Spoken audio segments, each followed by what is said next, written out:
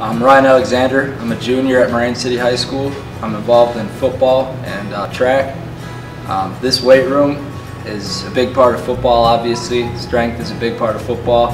And track also, being able to be in here all the time is just making yourself stronger, is making you better. This weight room, like Coach Glodich said, the floors are really bad. They're very slippery. I mean, when we're squatting, you got to get your feet as wide as you can just so that you are feeling a little bit safer. The weights themselves are starting to crack. We've got dumbbells that we have some one weights. We got 145 and not the other. That's useless to us.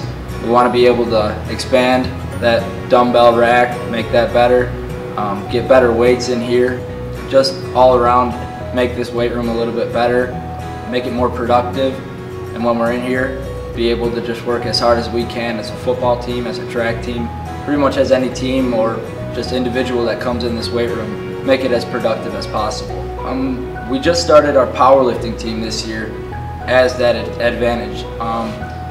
For the past few years we haven't had a powerlifting team, and 2 years in a row Almont took us out because they do have a powerlifting team. They're a stronger team, which that's a lot in strength. The powerlifting team, we had a bunch of kids turn out, work hard, and we were in this weight room every day after school making ourselves stronger. So all around, if we can have more weights in here, carry on that powerlifting team, then eventually we can have a stronger team and be an all-around better team.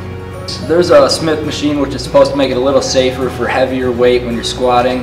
That's broken. Like I said, some of the weights are cracked, so when you're deadlifting or something, that weight can just crack at any moment. So that's a little scary. The bars are starting to bend. There's not as much grip on the bars as there could be.